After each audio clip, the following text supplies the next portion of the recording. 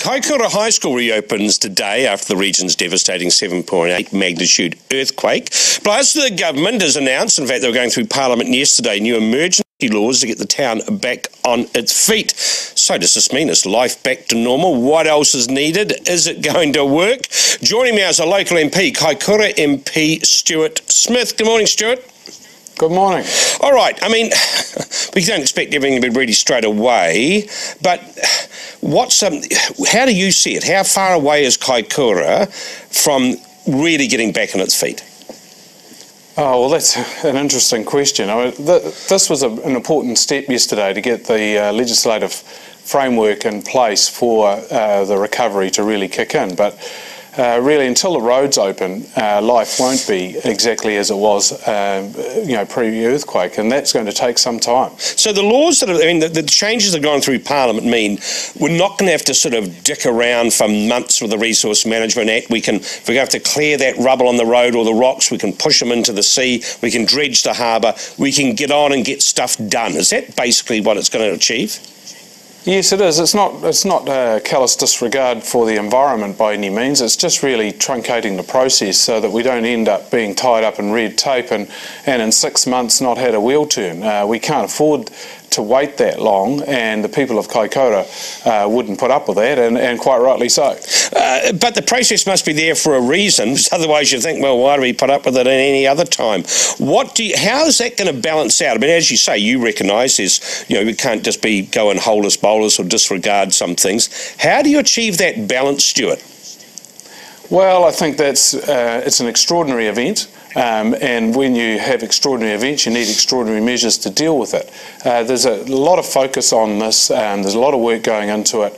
And we have to actually remember that the earthquake didn't apply for a resource consent, and there was a lot of rubble went into the sea anyway. This is a natural process.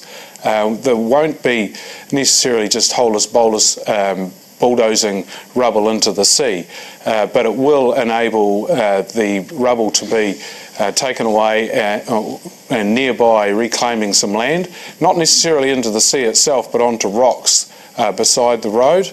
But all of those details are being worked through as we speak. But we've got to have the ability to get this thing moving, and so I'm absolutely for it. I tell you something that someone asked me yesterday was, what's the problem with pushing it into the sea in any case? Is it the seabed? Is it the life on the sea floor? What is the actual problem with pushing stuff into the sea? We do that when we reclaim land. Absolutely we do, but in this particular case, the intertidal zone is where all the paua and the crayfish, all the life cycle is really an important part of that life cycle, and so if we would just to do that without thinking about it, then we could actually do a whole lot of harm to that already impacted life cycle was been quite badly disrupted because of the earthquake with the uplift, and so we've got to be careful with what we do, and of course we will be, but we've got to also make sure things move along. I know you're heading down to your patch, or part of your patch. You've got one of the biggest electorates in the country. I know you're heading down there today. You said the road. I mean, how would you set the priorities for the people of Kaikoura? Get the road open first, then the harbour? Well, I think those things can go on contemporaneously. I think the southern part of the road is well away, or getting closer to being open. So we were sort of thinking pre-Christmas. I hear one of the Downer construction people saying that they expected it in a couple of weeks. Well, I hope they are successful with that, but I'm not sure what timeline it'll be. I'd have to take my hat off to Downer, by the way. They have really pulled out all stops, and they're to be congratulated. I think they've made fantastic progress, both on the road south of Kaikoura on Highway 1, but also on the inland road. Look, Stuart, I know you've got a background in grape growing, and you used to run a lot of the national bodies. We're hearing reports, certainly last night, that the impact on wine growers in the region, in the Marlborough region, was a lot more severe than what we first thought. Yes, there's a lot of tank damage in Marlborough and a loss of wine, but it sounds like a lot, like 5 million litres of wine, but it's only 2% of the production. But 20% of the tank capacity has been damaged in some way, either damaged or needs complete replacement or a repair. But really, that there's a lot of work going on behind the scenes. I've been involved with that, with those early planning discussions, and it's really about mobilising the capacity to repair and replace tanks as much as possible. But there's also other challenges like getting the tanks into Marlborough because of the challenges with the roads, etc. But look, we're working through all of those things. Another issue has been logistics and getting wine out of Marlborough quickly enough.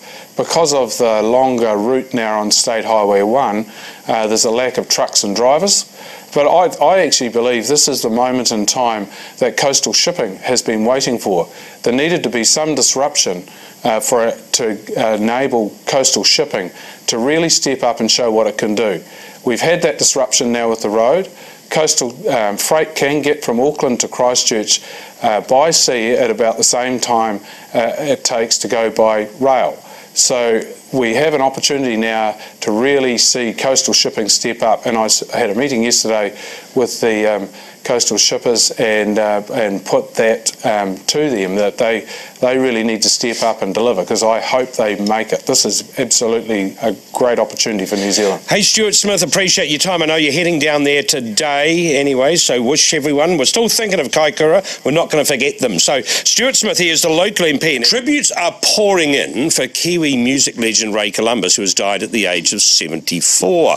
The rocker is best